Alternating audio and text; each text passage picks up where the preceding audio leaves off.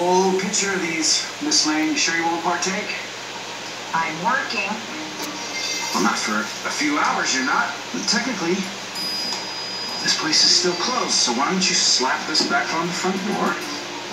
Come kick your feet up for a bit. No, thank you. Oh, come on. Won't make me drink alone. Way too much of that at home. And now, thanks to the Demerara board, I have to look at my little brother's constipated face while I do it. But this face here, I can get used to. Listen, I have a million things to do, and I don't really have time to stand around here talking to you, so... You're not going to kick me out again, are you? How about you promise to behave yourself, and I will try to ignore you? How does that work? I can be quite difficult to ignore.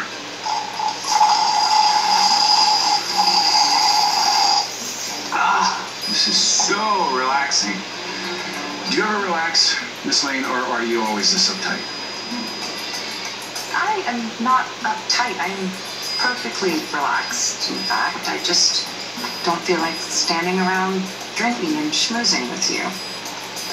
What's the matter?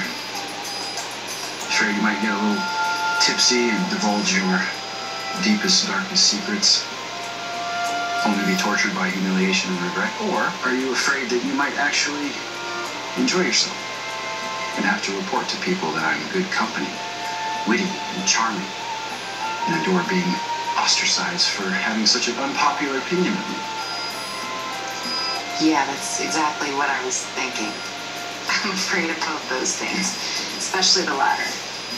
That's very attractive, you know, to overcome your fears. Come on, be brave. Okay, fine. I will have one drink with you. That's what it will take to get you off my back. Here you go.